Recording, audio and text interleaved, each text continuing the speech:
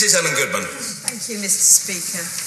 My constituent S was trafficked to the UK as a child and forced to work in a cannabis factory, but the Home Office want to send him back to Vietnam.